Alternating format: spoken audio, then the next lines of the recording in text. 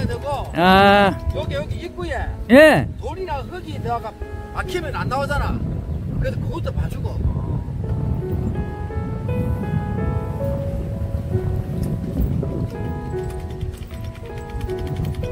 하면 수박을 좀 내가.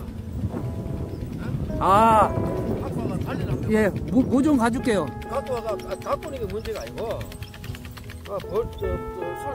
관리를 해야지. 알겠지? 들어가고 또 뭐 수박 잘 되나 그것도 하고. 주말 농장도 하는데 그거 뭐 하겠습니까?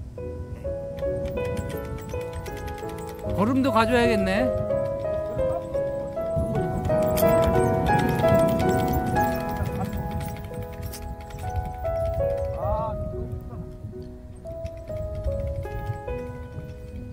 거실에 보면 커피는 이런 데 보면 다 있어.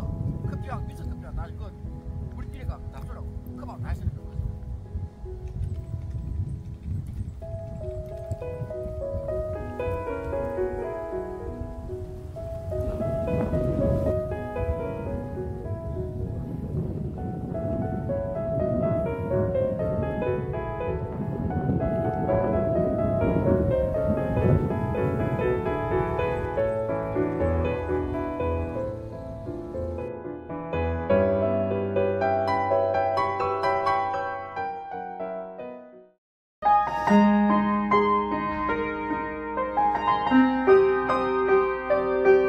유명한 백근우 씨가 친 거예요.